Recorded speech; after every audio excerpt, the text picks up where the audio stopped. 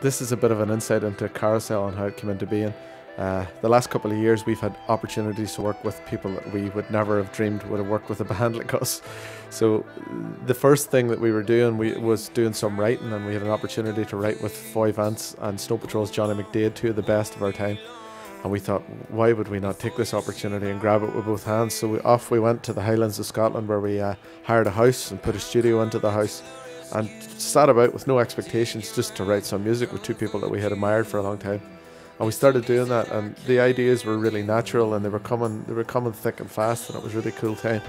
So I suppose the time that we knew there was legs in this chapter was we were messing around with an instrumental idea, and we sent that instrumental idea down to Jonny Coffer. He sent back a beat, and Foy laid down this idea, and we all sat around and listened to it, and it became We're Blood. And we knew then that there's legs in this chapter, and it was a really, really exciting time for us.